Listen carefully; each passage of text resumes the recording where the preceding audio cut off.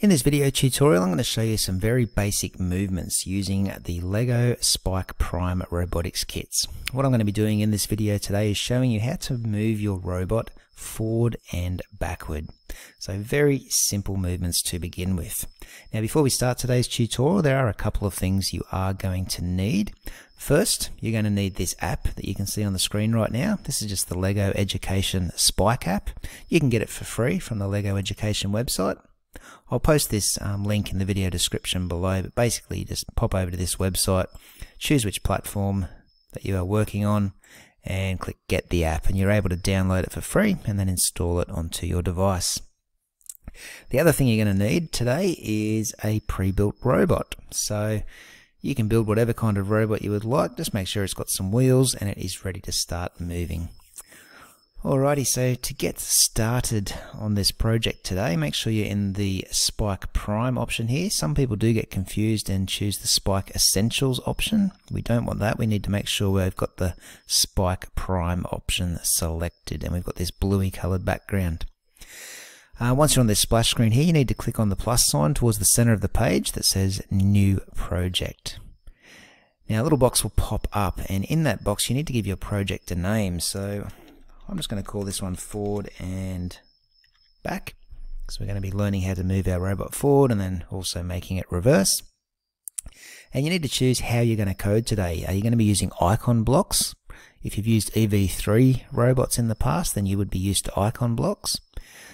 We're going to be using word blocks today. That resembles the Scratch interface. So if you've ever coded a game with Scratch before, word blocks are very similar to that. If you're feeling a little bit more technical though, and you're quite advanced with your coding, you might like to do text-based coding using Python. Okay, we're going to go with the middle option today, the word blocks. So click on that and then click on the Create button. Alright, so you're greeted with a screen that looks like this once you click Create. If you've used Scratch before, you should recognize this kind of look. Down the left hand side here, you've got all your different code blocks, and right on the left hand side here, you can see all the code blocks are grouped into categories. So it does make finding the block of code you're after quite simple. All these blocks of code can be dragged out into this area over here, the workspace, and you can snap these blocks together to create little programs. You can also pull them apart, and if you want to delete them, you just drag them back towards the left hand side of the page and they will delete. Okay, so what I want you to do is make sure you've got this yellow block still in your program here.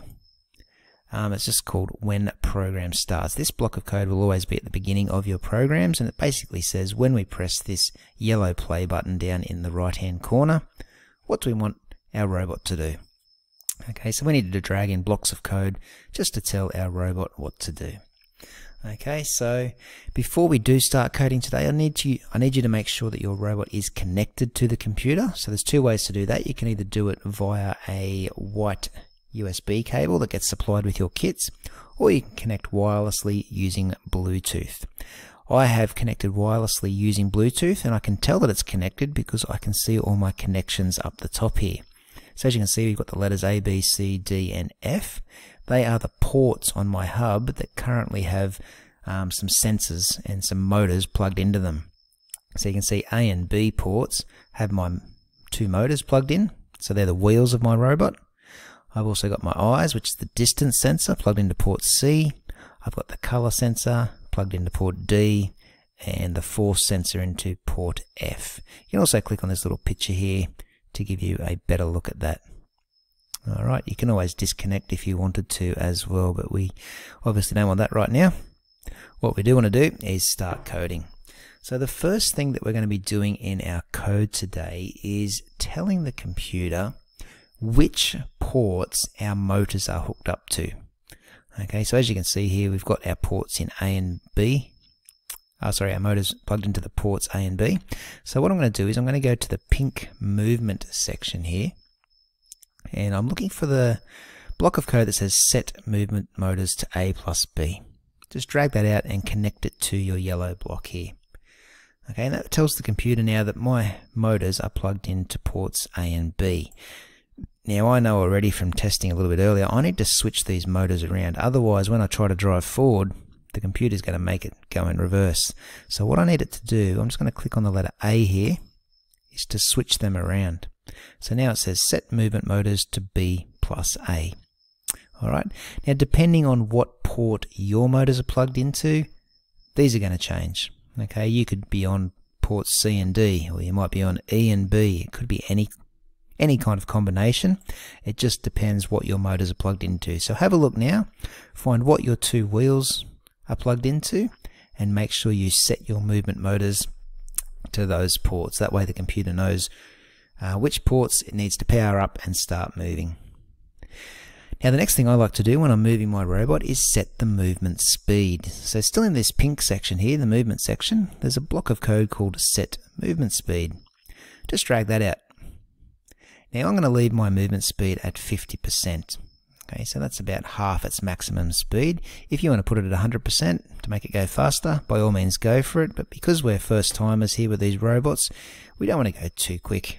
So we'll just leave it at 50%, which is relatively slow. Now the next block of code is just going to get our robot moving. And we're going to stick with the movement tab again here. We're going to bring out this one here. It currently says move right 30 for 10 centimeters. Okay, and what we're going to be doing here is moving it, and we don't want it to go right, we want it to go straight. So if you click on that right 30, you've actually got this little arrow here, and you can choose what way the robot is steering. So we just want it to go straight. So if you make it go straight up, it's going to be turning 0 degrees. That just means it's going to drive straight ahead. If you want to do a gentle turn, you just turn that wheel to the left or to the right, just a small number of degrees, say 20 degrees.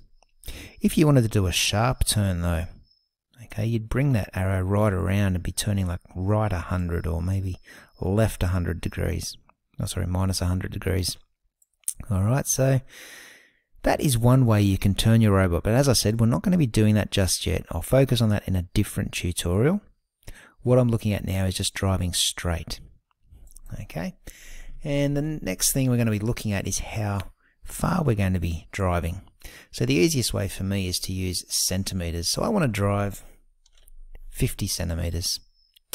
Okay, you don't have to stick with 50 centimeters though. There are other options here, and I want you to test these out today just to get a feel for what all the different options do to your robot when you move them in inches, in rotations, degrees, and seconds. They're all pretty self-explanatory.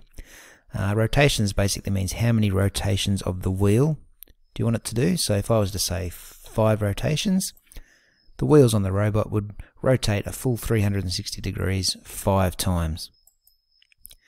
You can tell it how many degrees you want it to turn. You can tell it to turn for this many seconds, so it would drive straight for 5 seconds. Okay, there's lots of different ways you can drive straight, but I'm going to go with centimeters for now and leave it at 50 centimeters. And that's basically it. So when the program starts, set your movement motors to whatever you've got your motors plugged into.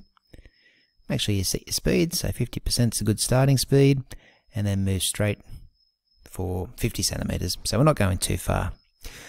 When you're ready, put your robot on the ground, make sure there's no obstacles in the way, and press the play button. We'll see what happens. Alright, so that was pretty good. So the robot drove 50 centimeters. When you're finished, you can press the stop button to stop your program from running. And you now know how to drive straight.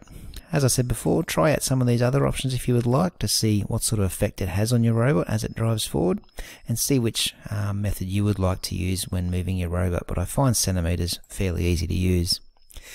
Now, one more thing I might show you here is how you can get your robot to move backwards. And I'm going to show you another way to do it, because if we were to drag out that same block we just used and try to tell it to move backwards, it doesn't quite go right round, or it doesn't turn all the way around to go backwards. So we can't use that block of code there to move our robot in reverse.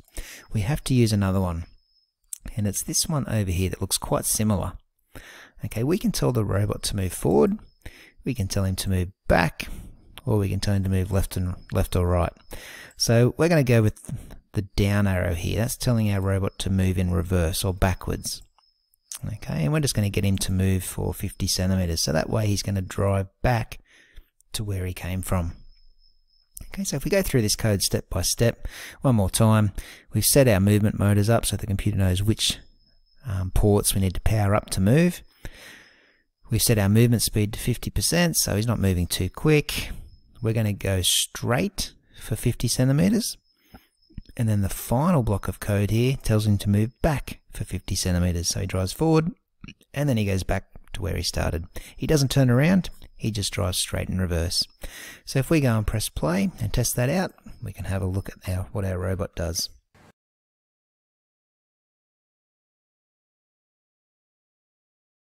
Alright, so there we have it.